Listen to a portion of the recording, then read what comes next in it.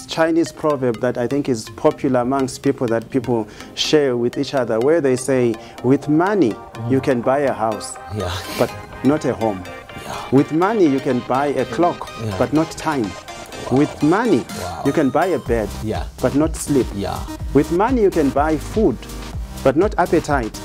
With money you can buy a doctor, but not good health. With money you can have insurance, but not safety. And this is the problem that we all have. There are things that you cannot buy with material wealth, with money.